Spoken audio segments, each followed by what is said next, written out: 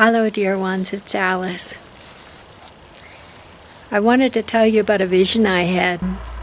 It seemed like there was a golden light, a beautiful golden light, and it was so bright, it was so brilliant, it was like liquid gold.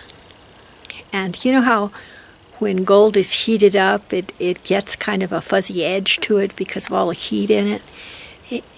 It was like that, only it wasn't hot, and there was that fuzzy edge to the brilliant liquid gold light all around, and then its form became very, very dark, like a cutout figure or shadow, and the room was, the light started expanding around the room, and it was as if forms were dark like that too, very, very dark and dense, and almost lightless.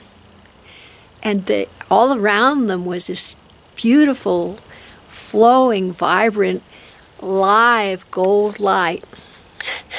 It was incredible, and it was a little odd to me too, because I had always looked at bodies, you know. I didn't think about the air so much. I mean, once in a while. But generally speaking, I think of bodies as being alive, not the air, not the everything around them. But from the vision, I would say, it's as if our bodies were relatively lifeless. And as if the ego in the mental field are holding out the light and preventing it from flowing into the body. The light that is everywhere, you know?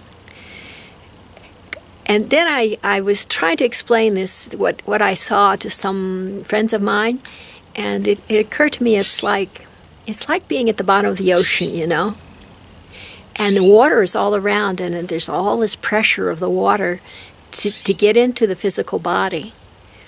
But it's as if through an extreme act of ego and will, we're holding the pressure of the water out, you know. It would be so much easier to just give up and let the water in, or let the light in. And so from this point of view, it is a pretty good vision. It must be very easy to let go and surrender if the whole universe is made of light, right?